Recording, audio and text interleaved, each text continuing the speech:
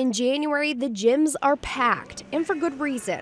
Bloomington Public Health says exercise is key when trying to control your weight and avoid disease. It's recommended that you get 30 minutes of activity, moderate activity a day, and that's something you can break up into 10-minute increments, but we do suggest try to get 10 minutes at a time because you don't get as many health benefits if it's less than 10 minutes.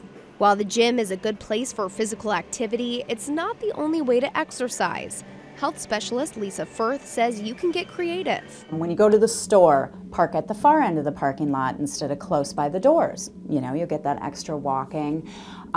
Take the stairs instead of the elevator. She says Bloomington also has many trails and paths for walking.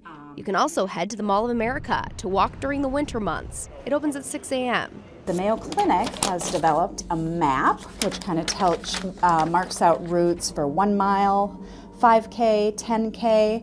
Firth even took it one step further, showing how you can exercise with things found around your house.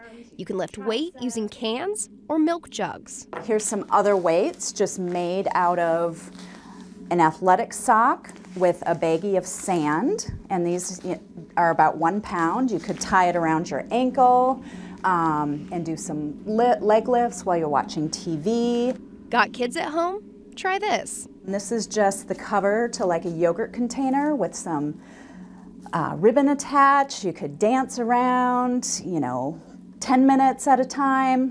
What kid wouldn't love it? All this activity isn't just good for getting in shape. It can also be life-saving. Physical activity is one of the most important things you can do to help prevent disease, to help deal with disease such as like diabetes, help manage diabetes, one of the best ways to control your weight. It boosts your mood, it gives you a lot more energy, it helps muscle and bone strength. Some simple steps for a better you.